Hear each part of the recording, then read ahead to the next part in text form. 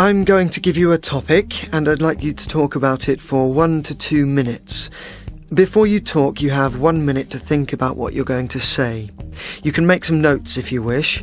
Here's a pencil and some paper for making notes. Thanks. Here's your topic on this task card. I'd like you to describe a city you have visited. Okay, thank you. Now, remember that you have 1 to 2 minutes for this. Don't worry if I stop you. I'll tell you when the time is up. Can you start speaking now, please? I don't have a lot of experience of visiting other cities. I live in Rome, which of course is a very big city, and when I go on vacation with my family, we prefer to get away from the city and go to the beach or visit the countryside. So, I'm going to talk about a very small city in the south of Italy called Lecce. It seems more like a town, really, but technically it's a city because it's the administrative capital of the region. I don't think it's well known outside Italy. I went there because 2 years ago my family had a beach holiday about 20 kilometers away, and we went into Lecce to go to restaurants there. I remember it well because we went there 5 or 6 times. When you drive through the outskirts, it really doesn't appear to be a very interesting place.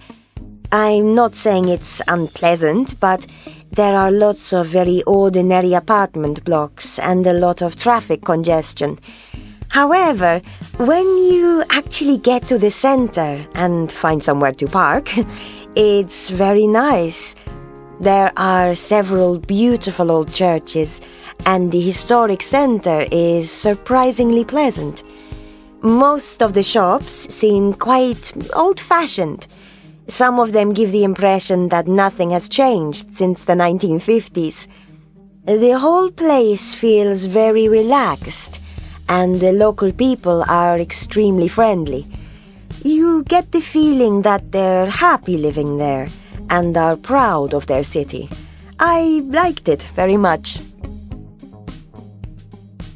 Would you like to live there? Yes, I would. I think I'd be very happy there. Do you think you will visit Lecce again? I'd like to. Perhaps we'll have another summer holiday in that area sometime soon. It sounds a nice place.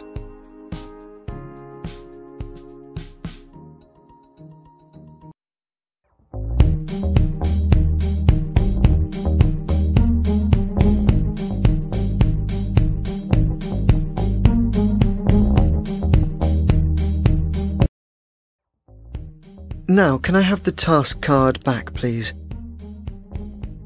Thank you. We've been talking about towns and cities. I'd like to discuss with you 1 or 2 more general questions relating to this.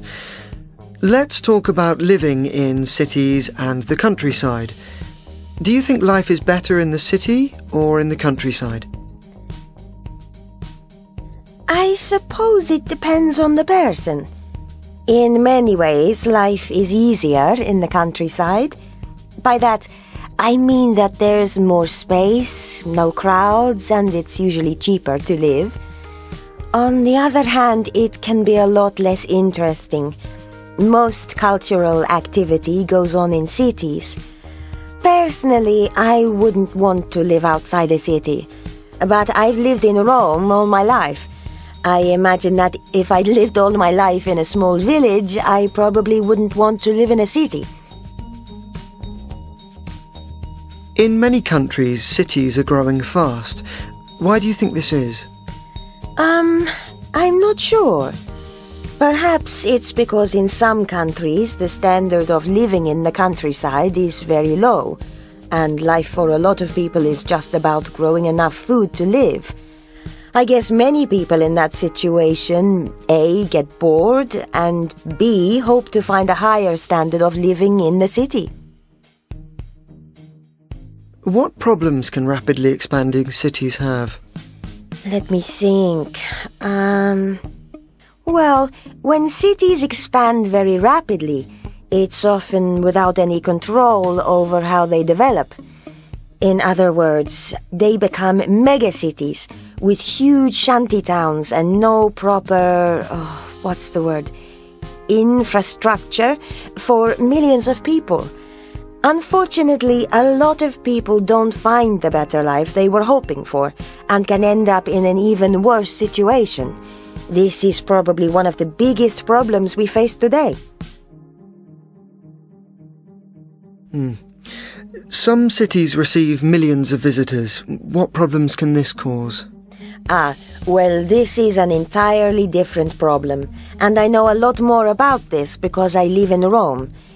If you go into the historic center on a Saturday in the summer, it can seem that you're the only local inhabitant there. The problem is that cities with too many visitors can lose their original character. Although, of course, it's not a problem for people who own restaurants and shops in the historic center. To put it another way, tourism supports a lot of people financially. What can be done to ensure tourism doesn't cause too many problems? That's not an easy question to answer. If you limit tourist numbers, you also limit the benefits to the local economy. And how do you limit visitor numbers? You can't put a wall around the city. If the tourist board in my city tried harder to promote the less famous parts of the city, the visitors might spread out. There are some beautiful areas outside the center, with some great historic monuments, but very few tourists go there, because they're all in the most famous places in the center. Thank you very much. That's the end of the speaking test.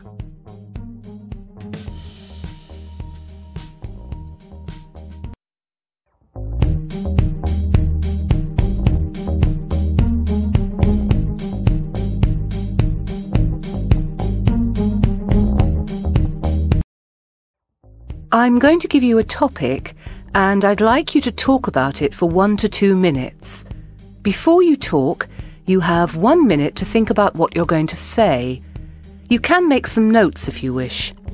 Here's a pencil and some paper for making notes. Thanks. Here's your topic on this task card. I'd like you to describe the job or career you have or hope to have in the future. Okay, thank you.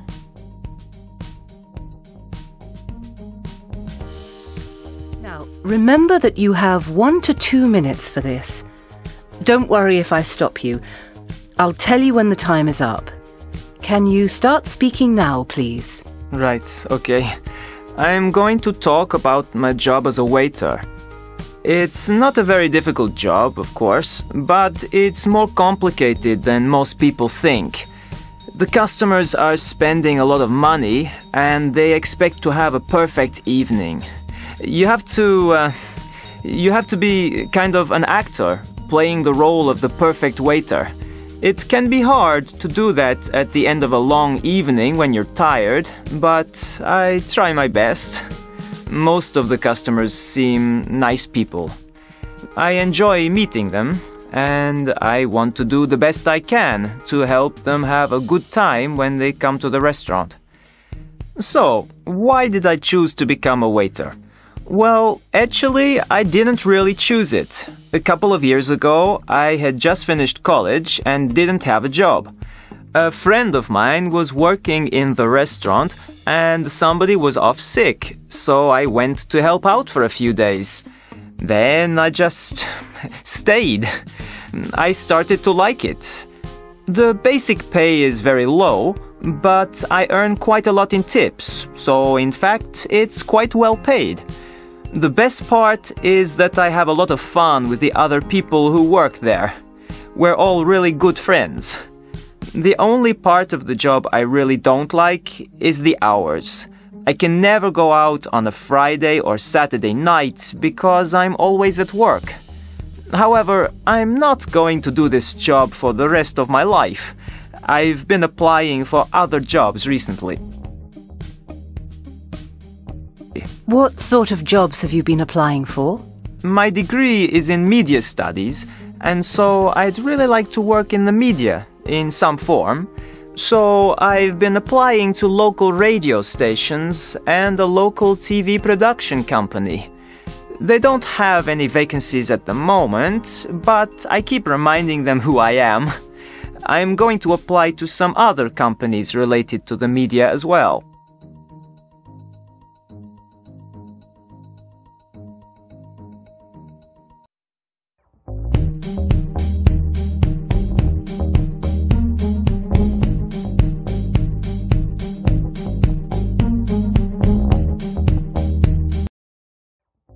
Good luck with that.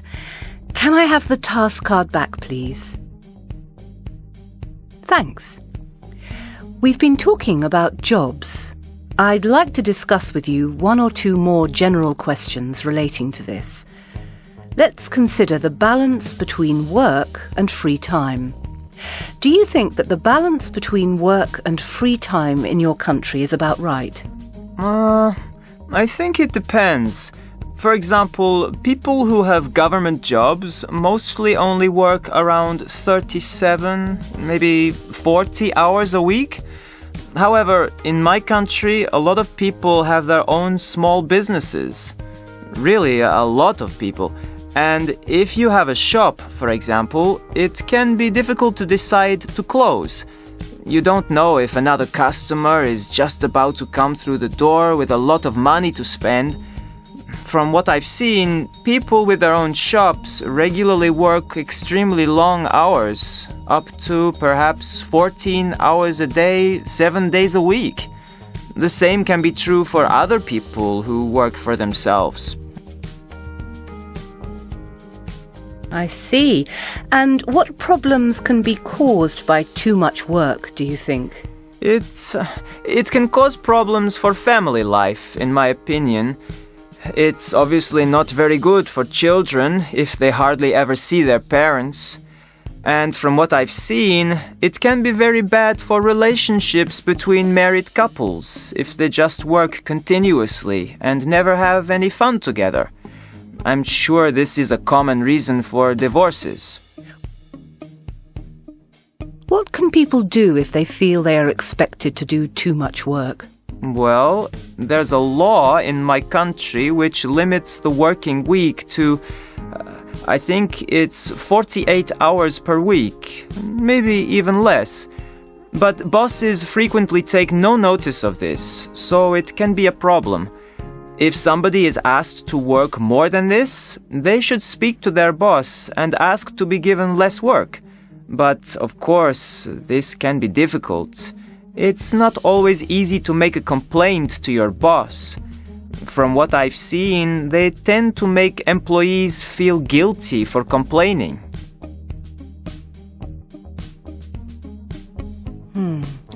Now, let's consider workaholics. Why do you think some people work so much that they become workaholics? Workaholics? Obviously, it depends on the person, but in my experience, it's not really the money that makes them workaholics. I think it's just something in their personalities which doesn't allow them to stop thinking about work and switch off. For example, I have a friend who runs his own website. He works on it all the time. I don't think he sleeps much. But he doesn't make a lot of money from it, just enough to live.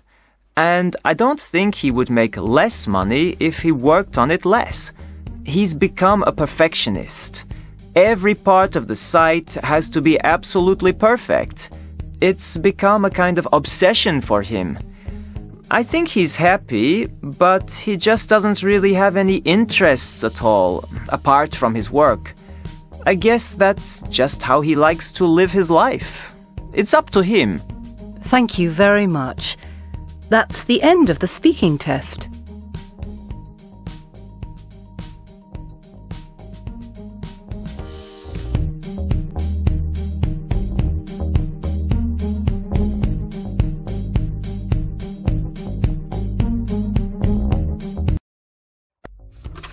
Okay, Amane, now you must start talking, please.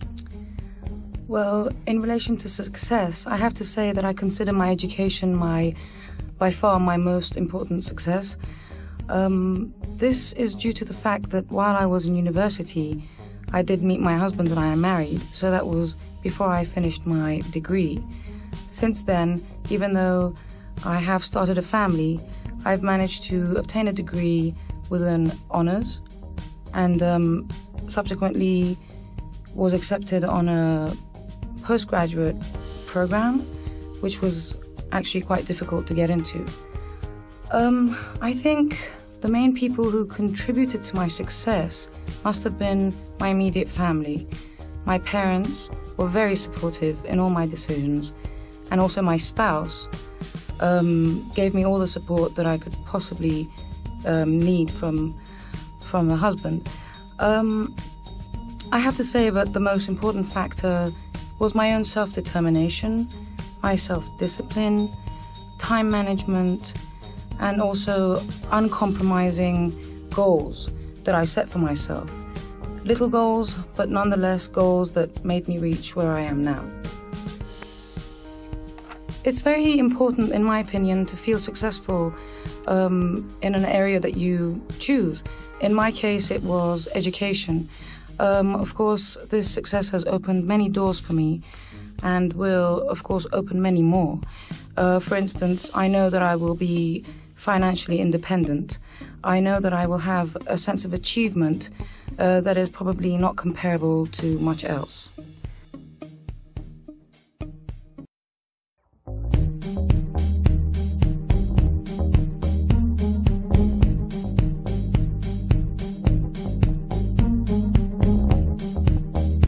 Thanks, Amane. Now I would like to ask you a few more questions related to the same topic. How important is goal setting in your life? This is extremely important. If you don't set goals, reachable, feasible goals, then you may as well just stop doing what you're doing. If you don't set these goals, then you lose track of what you've been up to and what else needs to be done. This leads to really destructive disorganization, and at the end of the day, you probably will end up without sufficient time to reach what you set out to reach. That's why self-discipline in keeping within your time frame for these goals and working hard to reaching them really does make a difference.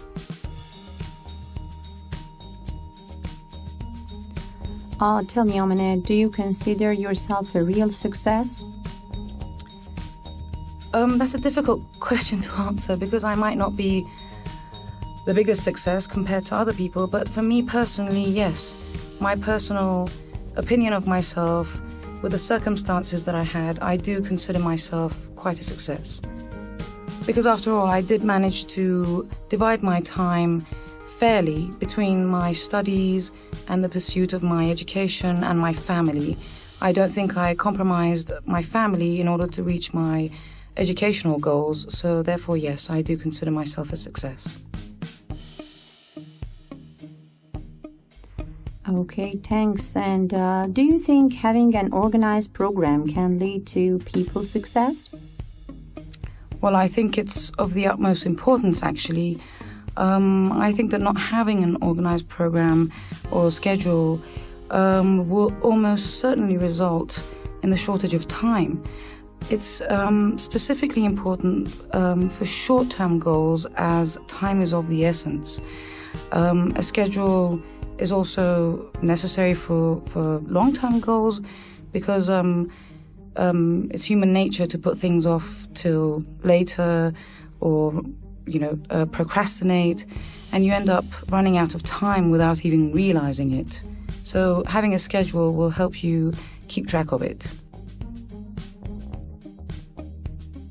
Thank you very much. Have a nice day. That is the end of the speaking test. Thank you very much.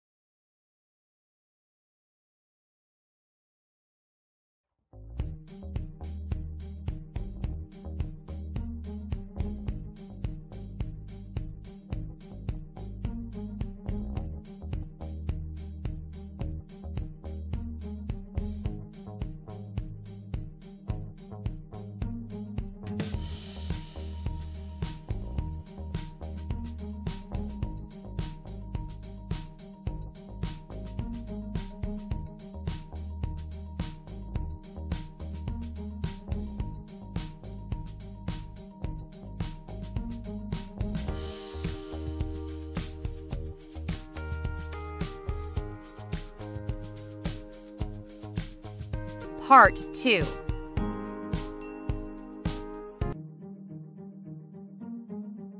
Describe your perfect holiday.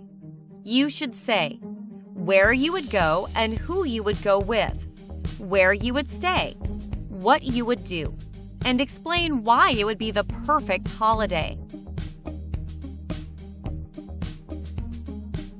Well, my perfect holiday, let me see. There's really only one place it could be, and that's Iceland. I've always wanted to go there ever since I saw a documentary about it on TV when I was a young kid. The landscape looks amazing. My dream visit would take place in April, just when it's getting warm enough for the lowland snow to melt and the animals and plants to start to come to life again after the winter. I'd take my best friend Anna with me.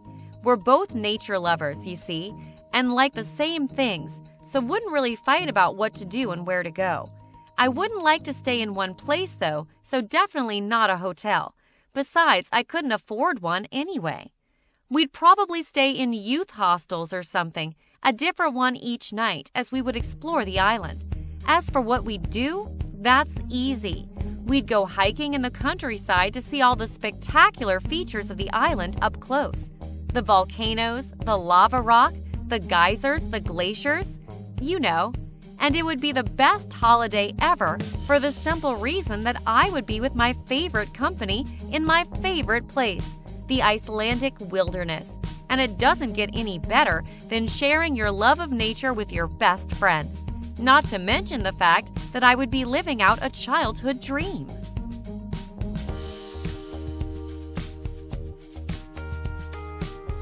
Part 3.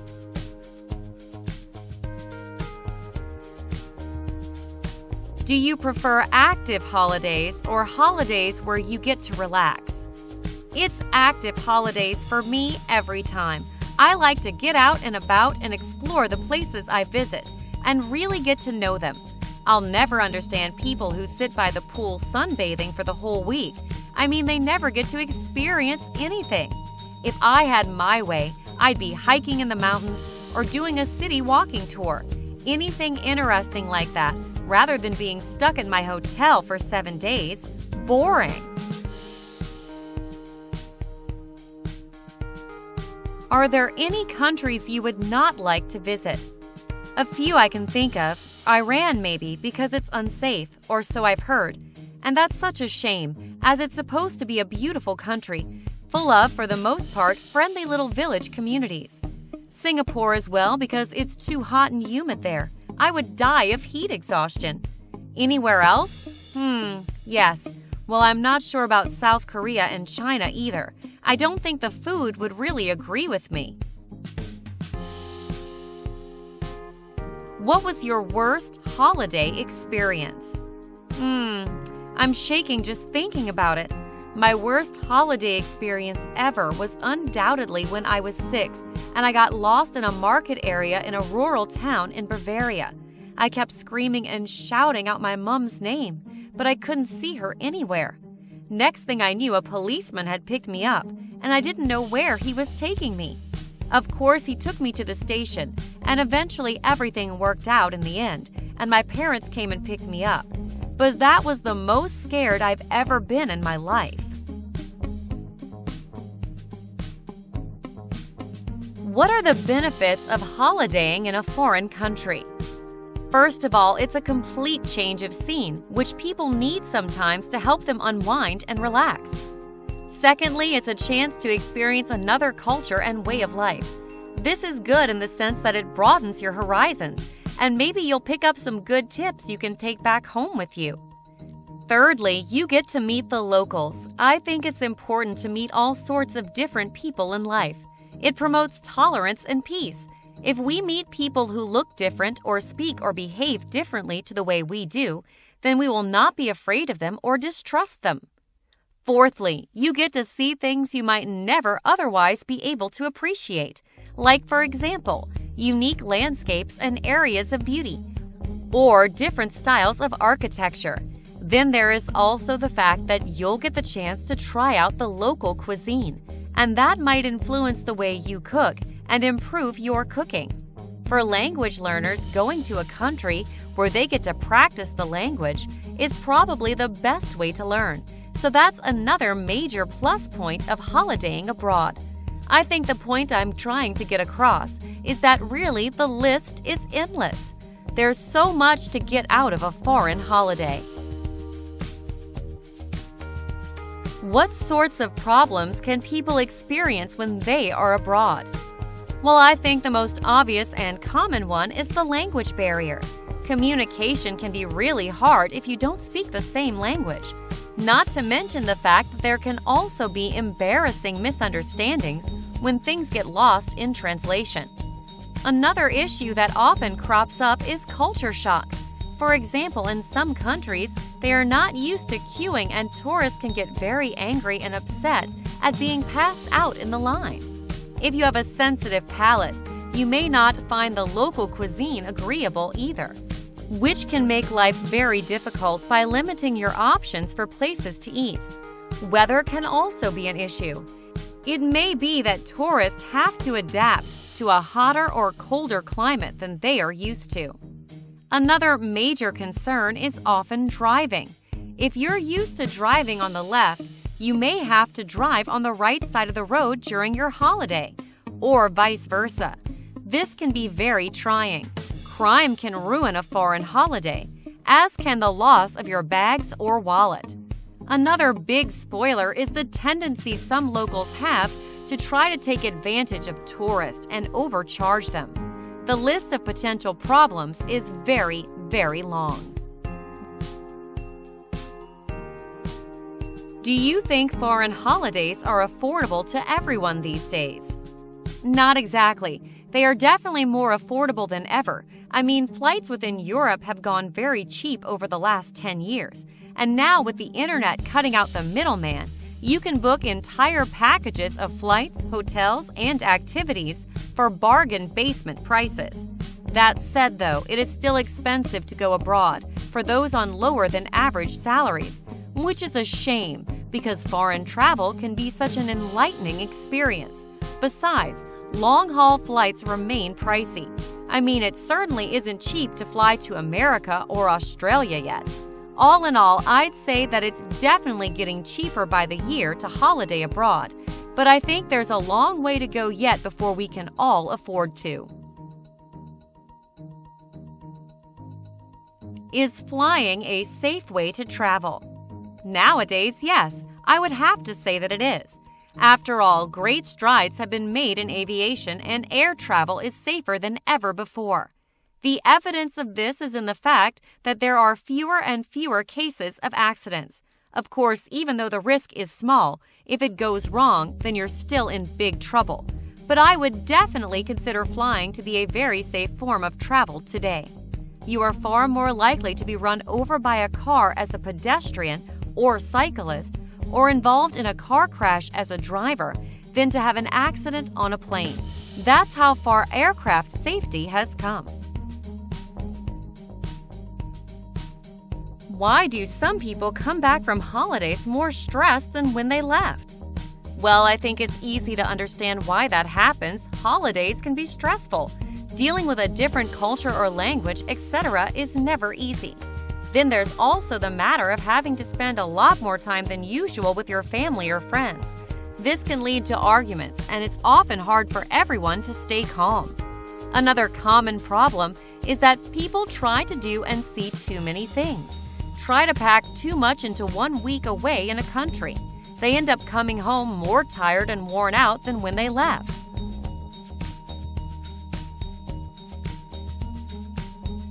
What safety issues do you have to think about when you go away on holiday?